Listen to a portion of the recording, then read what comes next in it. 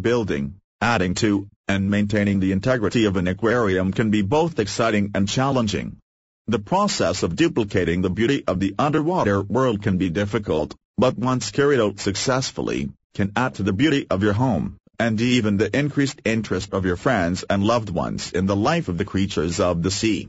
Making sure that this controlled environment stays clean and danger-free, however, is harder. You need to make sure that the chemistry of the water, the nature of the aquarium, and the microorganisms all come together to keep your fish happy and healthy.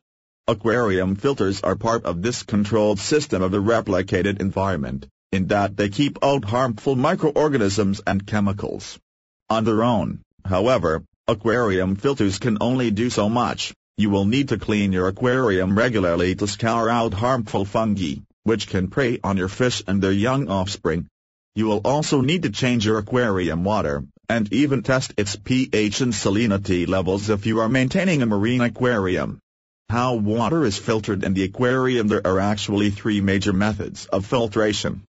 In mechanical filtration, an aquarium filter removes large materials, usually debris or waste, by keeping them out of the water and allowing them to rest on a filter. Such a filter may be made up of spongy material, floss, or a metal screen. Waste and debris usually consist of fish excrement, or gill exudations, both of which contain large amounts of ammonia. This ammonia is converted into nitrate, which can kill fish if such ions are present in the water in large amounts. Chemical filtration involves treating the water with chemical agents which can remove harmful molecules from the aquarium environment. This is carried out by adding carbon or zeolite to filters. Biological filtration, on the other hand, is the most important method of filtration, and is used to ensure that water quality in the aquarium remains high. Such filtration is carried out by beneficial bacteria, which are made to grow on filters so that they can metabolize or digest waste, or molecules and compounds that would otherwise be harmful to fish.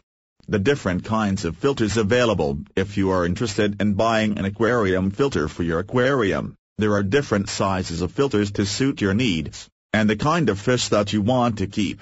A corner or box filter is made up of plastic, which houses filtered carbon and floss which are linked to an air pump. This is commonly used in simple house aquariums. The UG4 under gravel filters are fitted onto the bottom surface of the aquarium, and are placed under about an inch or so of gravel. This filter is linked to an air pump, and is kept on regularly. Canister filters, on the other hand, hang onto the side of an aquarium, and will house an internal pump which is connected to a sealed container. This container traps waste and debris from the aquarium water. Fluidized bed filters, like canister filters, hang onto the wall of the aquarium. This time, however, they pump water up and into the water through fluidized materials. Wheel filters, such as the bio wheel, are fitted onto the back of the aquarium. These filters draw water up from the aquarium bottom with the help of a siphoning tube, and then drain the water back into the aquarium. The drained back water is filtered through a pad that contains carbon, sponge, floss, or zeolite. Such a filter also allows beneficial bacteria to grow on it, allowing these bacteria to process harmful wastes and debris from the aquarium water. Such filters require constant maintenance, and filter pads need to be changed at least once every 3 to 4 weeks. The siphoning tube also needs to be cleaned inside and out. If you are keeping baby fish, you may need sponge filters. The density of the sponge keeps the light and delicate baby fish from being sucked and drawn into the filter. The sponge also allows small plankton and other food to grow on its surface, where baby fish can nibble on them easily. Baby fish, however, can also be easily trapped under sponge filters, so the sponge filter shouldn't be on the aquarium bottom. Filters are only one way to keep an aquarium clean, but they are essential to the health of your fish and the other inhabitants of your aquarium.